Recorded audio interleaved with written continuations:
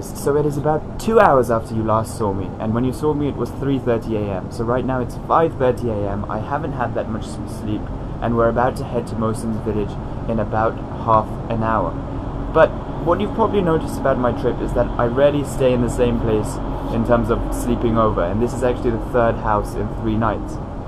And I haven't given you a house tour of any of the others, but I'll give you one of this one, because it just so happens to be the Chief Secretary of Sindh's house, and it's quite historic. It was either built in the 18th or 17th century during the British Raj, and I can't remember which ones.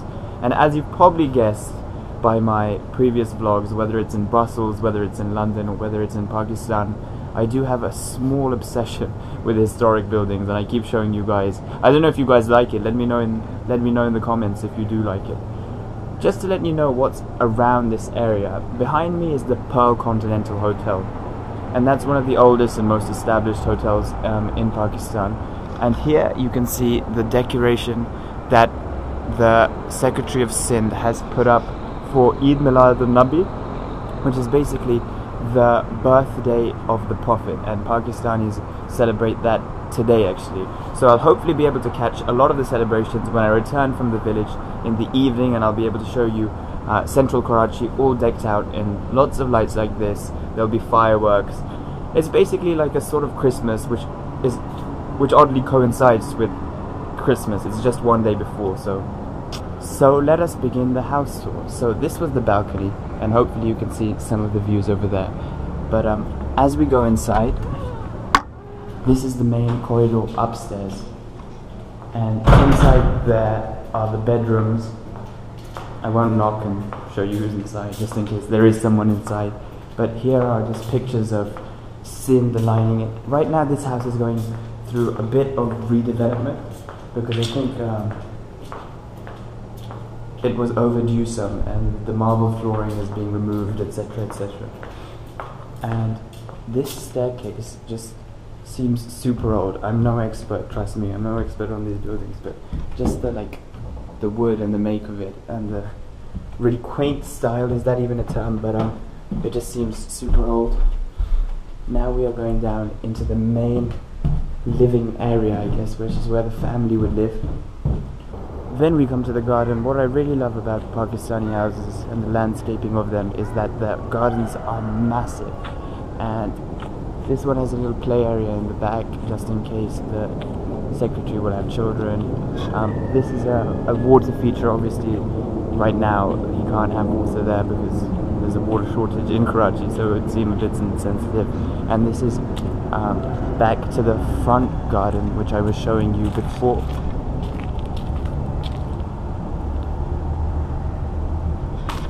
If we come back early enough, I'll probably show you this all again in the daylight, because right now the sun really hasn't risen, and I'm showing you all this in a bit of a dawn setting, so hopefully you'll be able to see more of it afterwards. But hopefully you got a sense of the house from that. I mean, it's a really historic house, and this street basically has a bunch of these houses. So the Chief Secretary will live here, then there's one with the military on the other side, and then there's one with another government official on the other side. So this parade of houses is really, you know, it's been here for a long time, and I guess it's where a lot of the institutions house their representatives, if that's a good way of putting it. But yeah, that was the first house that I gave you a tour of that I'm staying at. Tomorrow I think I'll be at a different house. I may do that one again, and I'm really looking forward to going to the village in about 10 minutes. I have had a change of clothes, so I do not stick out like a sore thumb in interior Sindh, and we are about to start our journey now. Mohsin is Snapchatting his own house for now, but yeah, we're about to leave imminently.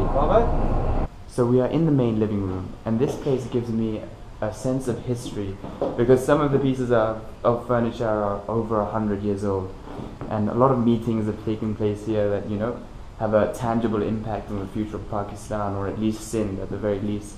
But this is such a, I mean, I don't know about you guys, but I find this so interesting. Let me show you some of the things they have here. So for example, this elephant was apparently a gift from a foreign dignitary who was visiting and these peacock feathers also were given to the chief secretary in the first half of the 20th century. So these sort of things are pretty cool, in my opinion. I don't know. Tell me if you agree. So this is the breakfast we're having before we leave. Paratha roti. So guys, this is our ride to Tando Alayar, which is the village we are going to. Tando Alayar, pronounce it a bit better. It's a Toyota Land Cruiser. There will be a guard inside, so don't get scared if there's a man with a gun. We haven't gone mad. He's just there, you know, to keep us safe, because the area we're going to is, you know, a bit notorious for being slightly unsafe. So this guy rolls with protection. So I have officially gone further out of Karachi than I've ever been before. We just passed the toll plaza, which means that we're not in Karachi anymore. Mohsin is wearing... We are? Okay, I don't know what I'm talking about. A bit. Oh, we're in Bahria town, Bahria town. Mohsin is wearing his Sindhi getup. This is going to help him sleep on the way.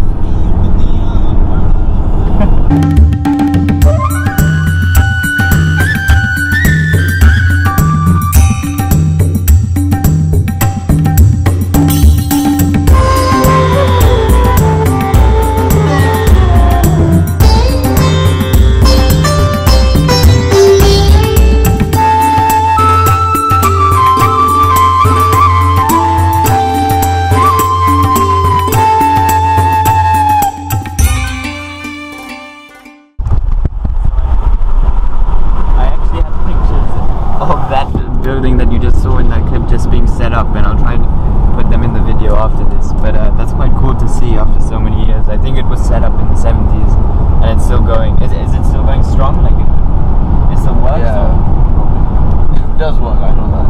Fair enough. I don't know how strong, but yes, it does. That's something. So we are in Mohsin's village, Tando Alayar. It's got a population of about 30,000 people. Its infrastructure is pretty good, actually. I'll show you outside in 1 second. The roads are pretty developed, etc., etc. And this is right now his family home that has been in his family for many generations. The same plot of land, and different houses have obviously been built and erected on the same site. But yeah, I'll show you outside now. So guys, this is what a Pakistani village looks like. I'm not sure how typical it is, but this is Tando Alayar. This is a shrine to something. Shukriya bhai. And this is just outside his house. इसमें क्या जा रहा है? इसमें सबसे ये जो चीज़ थी स्वीटनेस के लिए। स्वीटनेस, हाँ। और ये जो अभी डाल रहे हैं खुशबू के लिए। खुशबू, अच्छा। हाँ, खुशबू के लिए।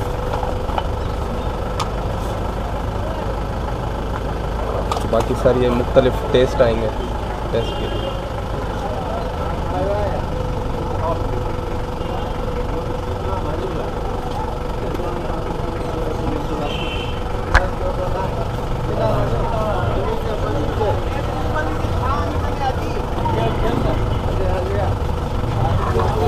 So guys, what you're seeing being made is a pan, and apparently this thela, this shop is famous in Tando Alayar, yeah? Yeah, right.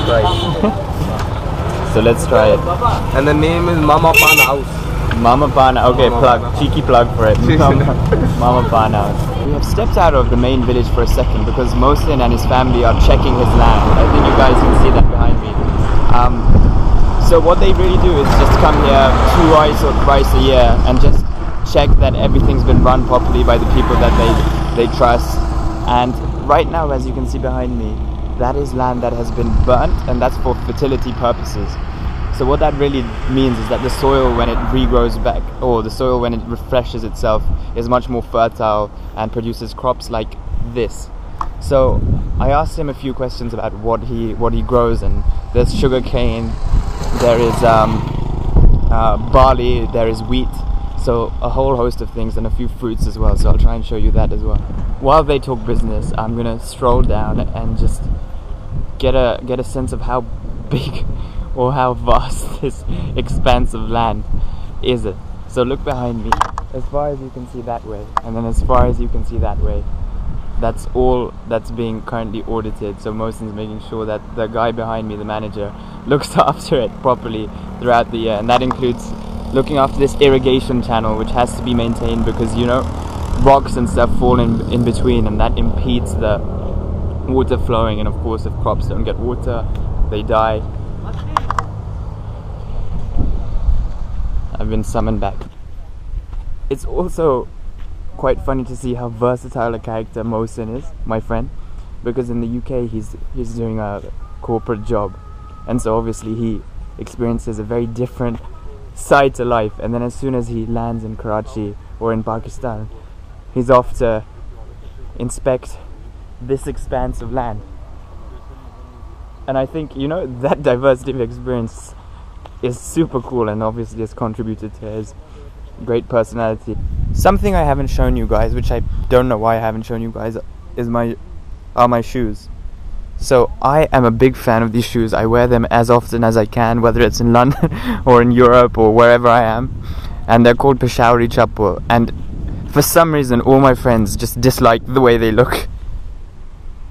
I have no idea why. I think they're super cool. And so I just wear them as often as I can. And that's a really random thing to say in the middle of a field, in the middle of interior sin. But I just wanted to get it off my chest, you know. Behind me is a house of a farm worker. So he works on these fields and he actually lives out here. And I want to emphasize to you that we have literally gone about 10 miles out of the village, and then we've come about 5 miles inwards from the roadside. So he lives literally in the middle of a sugarcane field.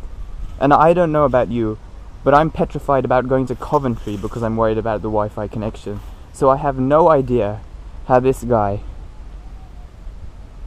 lives with his family out here and hasn't gotten access to a shop or anything. But I guess this sort of life has its own beauty.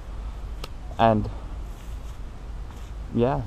On the way here, when you saw me talking about the horticulture center that my grandfather set up, apparently that's now become a university, and it's one of the leading universities in Pakistan for agricultural research. And obviously, as you can probably guess, Pakistan is a mainly agrarian economy, which means that most of the money in the country comes from its agricultural products, from cotton ranging to sugarcane or whatever. So it's just pretty cool to know, you know, a family member contributed in some way to helping that sector grow. But this was a long time ago. I think he set it up in the 1970s, and then after that he left Pakistan and lived in the Middle East. But it's nice to see that at least some of his legacy is carrying on. Apparently this well has been here for about 200 years, but recently they installed this pipe, which is used obviously for irrigation. So the water comes up when there is rain, and then joins the irrigation channel here, and then goes and feeds all the plants with nutritious water. When we were planning this trip, Mohsin said he had a surprise for me when I would come to his farmland, and I didn't know what it was, and this is it behind me. And it is basically a solar powered mini plant or whatever, which is going to drive all the energy needs on his plant in about 2 years. And I think that's pretty cool. I mean, climate change is something that I care about, but this is a really good initiative, because Pakistan has no shortage of capacity for hydroelectric power and obviously solar power, because the sun is always out. So I think it's cool that he's using the initiative, or taking the initiative, and building this mini power plant on his own farm. So guys, we're here at Mohsin's 4th farm. This is the 4th destination. Okay, not his technically, his family's. And we're about to go and see some tomatoes. Urdu loves kya hai tomato ka? Tomato. Acha. So these are the tiny tomato trees. They don't start off red. ये लाल कब होंगे? लाल अभी सर्दी है ना। सर्दी में 10 दिन लग जाएंगे। समर में? नहीं, अभी हफ्ते 10 दिन में। हफ्ते 10 दिन में? अच्छा। ये तैयार होंगे फिर दूसरे निकलेंगे। अच्छा। हफ्ते 10 दिन में लाल होंगे। Behind me is a caravan of goats, and that's not something you see every day. And I've just spotted one really far away, and I hope it catches up eventually. I don't know if you guys can see it yet. It is just so tiny. I hope it catches up. I'll update you on the progress. My bad, it turned out to be a dog, as you can see. My bad. Behind me are a field of mango trees, and I love mangoes, but unfortunately it's not the season. The season is in May. So right now we're just checking if the trees are healthy themselves, rather than any actual mangoes growing. That's a shame because I love them so much, and I think the Pakistani and Indian ones are super tasty. The story with these two trees behind me, this one and that one, is that they've been struck down with disease, and so what the really clever thing is that this irrigation channel has been designed to cordon off the water supply to it, so they don't waste resources on it, because it's not going to produce any mangoes in the near future, or ever actually, to be honest. So they're waiting for the tree to fully die, I think, and then they are going to remove it and then replace it with another tree, and hopefully a healthier one. But so the disease doesn't, affect other trees, as well as not wanting to waste resources, they cut off the water supply by building these channels around it. I think that's pretty clever. I mean, it's simple, but I don't know, I'm very easily impressed, I guess. This tree behind me was actually planted on the day of Mohsin's birth, so it's now like 22 years old, and they call it the Mohsin tree, and I find that so funny. What strikes me about this place is the peacefulness. Obviously there are acres and acres of land, and you can be miles away from the next nearest human, but it's really astonishing how it's so quiet amongst the trees and the crops, and I don't know, I'm enjoying it, having lived in London my whole life. It's nice, it's nice. I'll probably get bored of it.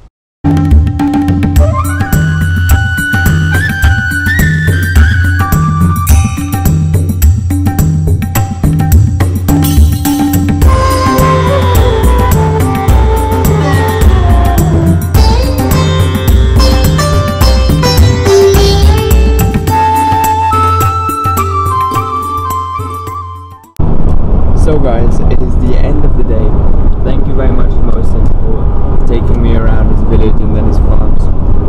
Super eye-opening for me. I hope you guys found it interesting too. Now we're on the way back to Karachi. There's about a 3-hour journey left in front of us. I just had the pan, and I've never had such strong flavors in a pan in my life. It was super good. I don't know how many of you will get to come to Tandawara, which is in interior Sindh, but if you do, then that pawn house is pretty good, so check it out. We'll be back in Karachi, and I think we're gonna check out a Mehndi, which for those of you who don't know is basically a Mehndi ko kya kahenge? Engagement. Just like a dolgi, like a dance event basically, to celebrate someone's wedding. But yeah, I'll see you then.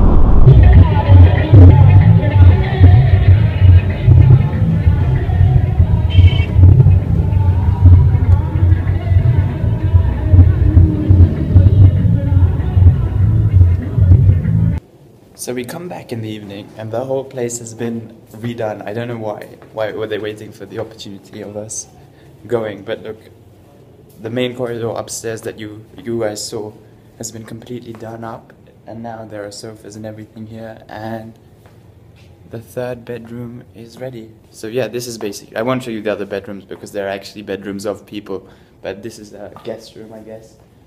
That's the average size of one, high ceilings, and it's pretty cool.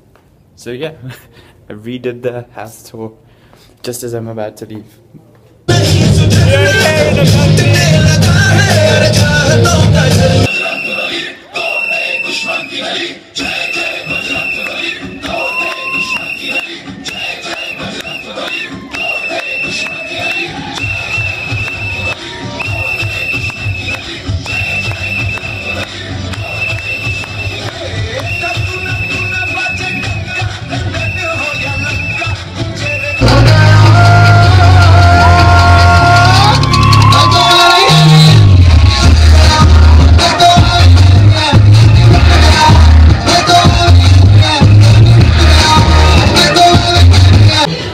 We are sitting in the back because we are bad boys and having Kashmiri tea. And it is pink. It is pink. What goes into Kashmiri tea? Saffron. Saffron. That's what makes it pink. But this is the wedding. It's a huge place, and you saw some of the dances that we were sitting in front of. I'll report back later. We are at a place called Chaiwala. You may have seen it in the vlog 2 days ago. I'm here with most, they're all taking pictures of me vlogging, but I'm here with the people who were at the wedding, who were dancing. And we are having a lychee chai. This is actually a Nutella pancake, and we are about to have it. Nutella paratha. They're making fun of me for not being Pakistani.